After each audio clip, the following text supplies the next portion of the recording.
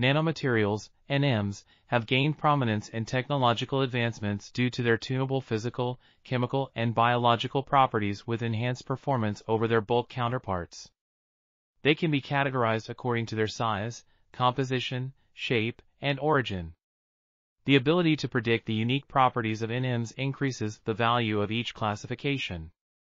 As the production of NMs and their industrial applications increase, so do the potential environmental risks posed by them.